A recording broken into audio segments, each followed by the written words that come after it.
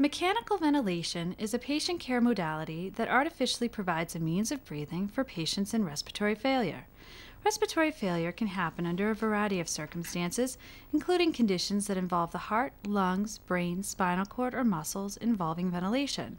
Under normal conditions, we use a large muscle in the torso called the diaphragm to generate negative pressure within the chest and lungs to draw fresh air into our body.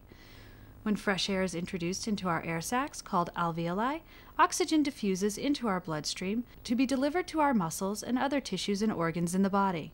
At the same time, a byproduct of metabolism called carbon dioxide is diffused back into the air sacs to be exhaled out of the lungs before the next breath. This cyclical motion and exchange of gas is the normal process we associate with spontaneous breathing. Mechanical ventilation uses positive pressure to force air and oxygen into a patient's lungs. Positive pressure ventilators require an artificial airway, such as an endotracheal or tracheostomy tube.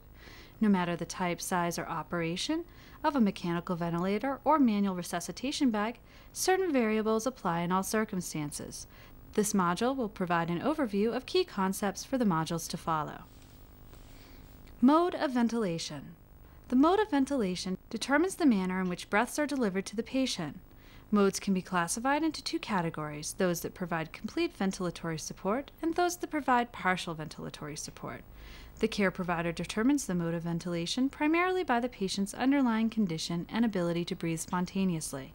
Careful monitoring should take place after all ventilator changes, especially when switching ventilation modes. Respiratory rate. The respiratory rate is the frequency of respirations expressed per minute. The care provider determines the respiratory rate primarily based on the patient's age and degree of lung disease. Normal respiratory rates for healthy adults range from 12 to 18 breaths per minute. A rate of 12 breaths per minute is equal to 1 breath every 5 seconds. Sometimes respiratory rate is abbreviated with RR or F for frequency. Tidal volume. Tidal volume is the amount of air that is delivered with each breath. The care provider determines the tidal volume primarily based on age, height, and degree of lung disease. Normal tidal volumes for healthy adults are about 5 to 10 milliliters per kilogram of ideal body weight. Thus, a 65 kilogram or 143 pound person would have a spontaneous tidal volume of 325 milliliters. Careful consideration must be taken to determine mechanical tidal volumes in the face of lung disease to avoid detrimental complications. Tidal volume is sometimes abbreviated with VT. Inspiratory time.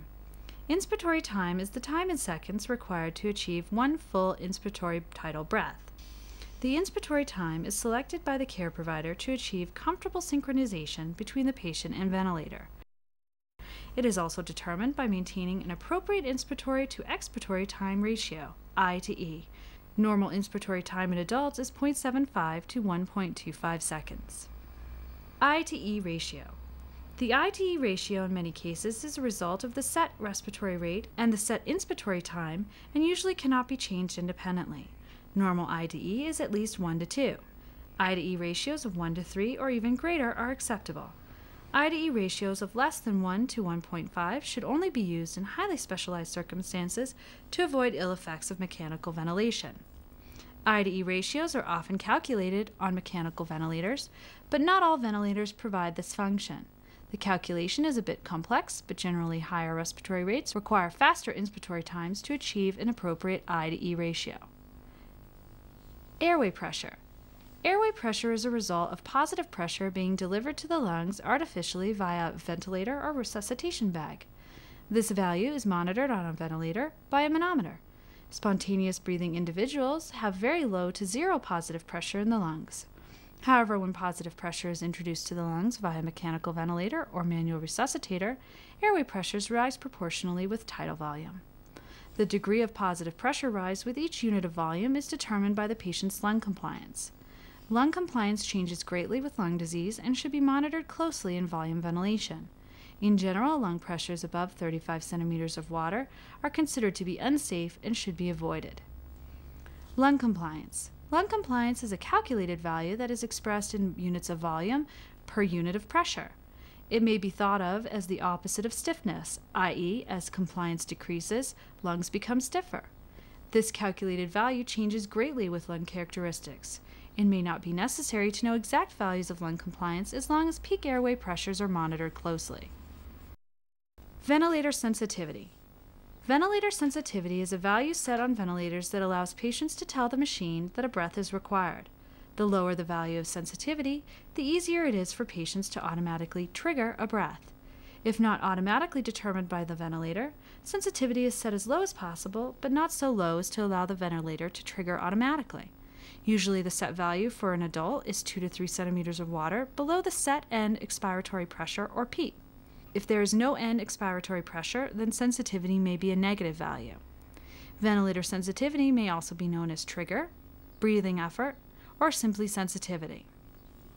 PEEP. PEEP is an acronym that stands for positive end expiratory pressure. PEEP is pressure left in the lungs even after exhalation of a tidal breath has occurred. PEEP is used to help patients get higher values of oxygen to the blood from the lungs. This value is determined by the care provider based on the patient's need to provide higher levels of oxygen. Generally, PEEP is set between 0 and as high as 20 centimeters of water in special circumstances. FiO2.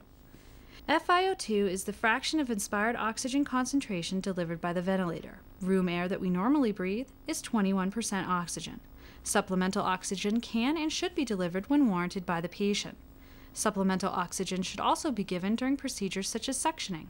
The care provider determines the amount of oxygen based on clinical information such as pulse oximetry and arterial oxygen values. Though hazards of supplemental oxygen do exist, the benefits far outweigh the risks. Supplemental oxygen should always be given when the patient's status is in question. High pressure alarm limit. The high pressure alarm limit is a setting on the ventilator that designates the highest possible pressure that will be delivered by the ventilator. An airway pressure that reaches this set value will result in an alarm as well as premature stop of inspiratory tidal volume. This setting acts as a safety mechanism to prevent patients from experiencing airway pressures that are too high. Airway pressures that are too high could cause serious injury. As discussed earlier, airway pressures above 35 centimeters of water should be avoided. However, intermittent breaths with higher pressures can be acceptable as long as it resolves in a short period of time. In general, the high pressure setting should be set 10 to 15 centimeters of water above the average monitored peak airway pressure. The low pressure alarm limit is an alarm setting on the ventilator that activates when inspiratory pressure does not exceed the set value. This value is generally set 5 to 10 centimeters of water above end expiratory pressure. In most cases, activation of this alarm is a result of disconnected circuitry and prompt action may be required.